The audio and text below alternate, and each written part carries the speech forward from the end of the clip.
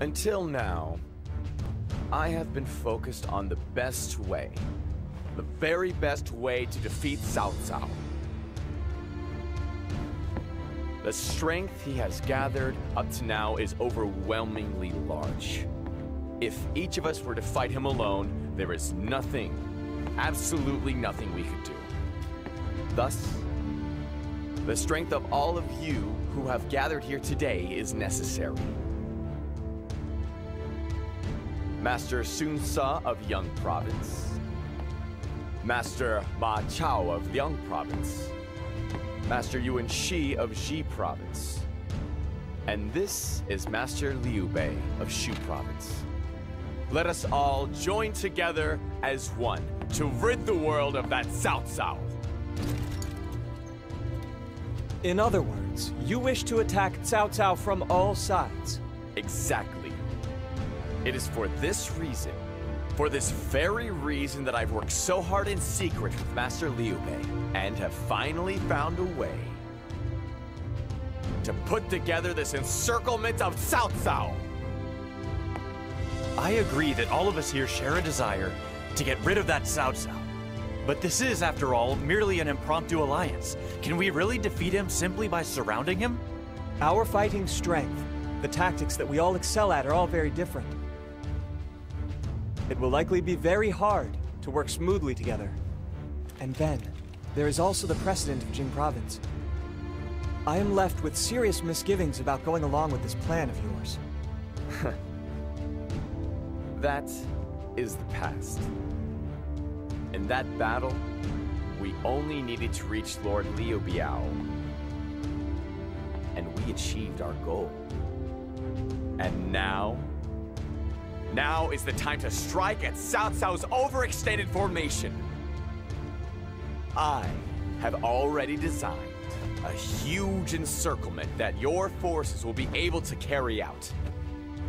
If I could get you to follow that, I have complete confidence that we will be able to achieve total victory.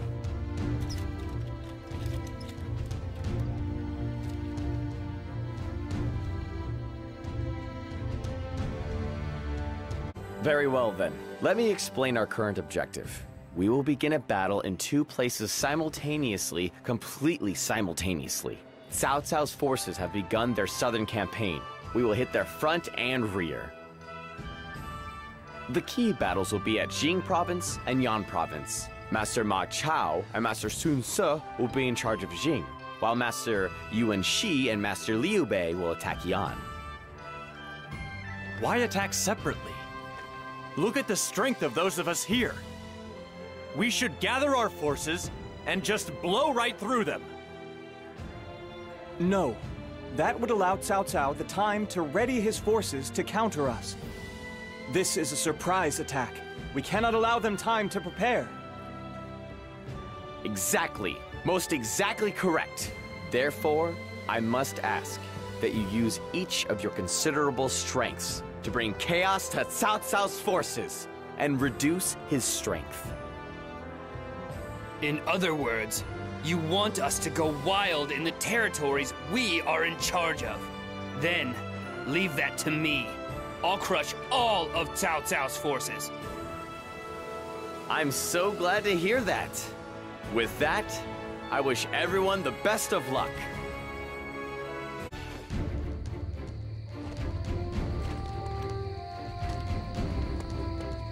It appears that you have forced the enemy to pull out of Jing Province as well. This has been a grand victory, a truly grand victory. However, Cao Cao's forces are indeed talented. They were able to maintain most of their formations even while pulling out. If we had carelessly pursued them, we would likely have suffered damage. That is because our enemy is truly cunning. When evacuating, you must have defenses, and also a way to strike if the opportunity presents. Overcoming this is where the true battle is. Next, we must gather our strength and head for Cao Cao's main base. We attack Xuchang. Yes, even Xuchang. We must use our current momentum to take control of that land. Finally! Finally, we have cornered Cao Cao! let this land become the land of his demise. For this final battle, let us split into two forces. The main force will attack from the south, while the other will attack from the north. The very north. We're splitting our forces again? It would be better to just join forces and attack, wouldn't it? We need to maintain the momentum that allowed us to capture that impregnable Xuchang. I have to agree with him this time. If we pressure them just a bit more, they should collapse. Why should we split our strength at a time like this? To cut off any chance of Cao Cao escaping? Is that a sufficient reason? The land to the north is a mountain range with truly harsh terrain. It would be very difficult, extremely difficult to capture him if he were to escape to there. Is that your only reason? That is all. Yes, all. All right. We don't have time to be doubting each other's motives. We must defeat Cao Cao and usher in a brand new world. Cao Cao has fallen, and his dreams of conquest have faded. Our battle is over, isn't it, Chen Gong? The end of battle can be said to be the beginning of a new world. And the one who will stand at the top of this world is me.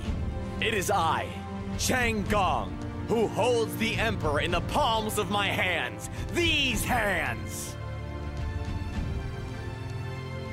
Holds the Emperor?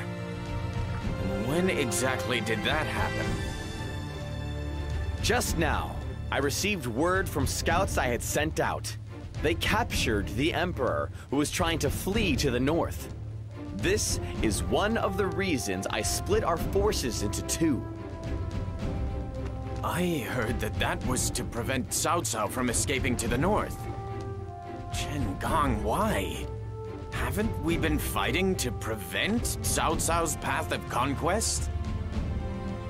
Of course, that was one of the reasons, but that was never the final goal. The true goal, the truer goal, was to take control of the Emperor away from Cao Cao and to spread my name throughout the land as a peerless Prime Minister. What? Then you have been deceiving me and using me for your own personal goals. And not only me, Master Sun Ce and Master Ma Chao as well. I had believed in you as a cunning scholar, but in the end, you betray me. When did I deceive you? When did I betray you? I have never once interfered with your intentions. As a matter of fact, wasn't receiving the Emperor one of your deepest wishes? That may be so, but... Chen Gong, you cannot see as far into my heart as you imagine. To think that I must carry on with such a promising, yet terrifying man. Come now, we don't have time for this.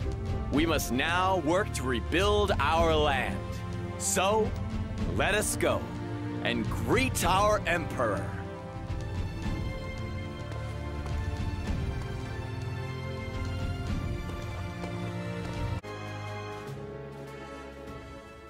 Well done. I shall leave this issue of dealing with Cao Cao to you. Your wish is my command. Wait! You, what are you called? This humble one is called...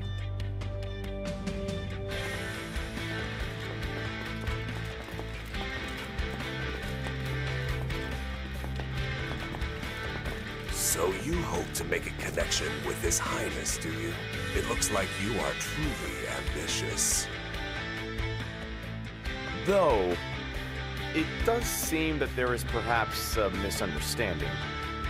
I merely wish to prove that if one did exactly As I, Chen Gong, said, then they could defeat you. If that is so, then you must truly be satisfied with how things are now. No. This is nothing more than a small part of my true ambition. What I truly wish is to hear surging voices throughout the land. All of them, everywhere, rising to sing the praises of me, Chen Gong.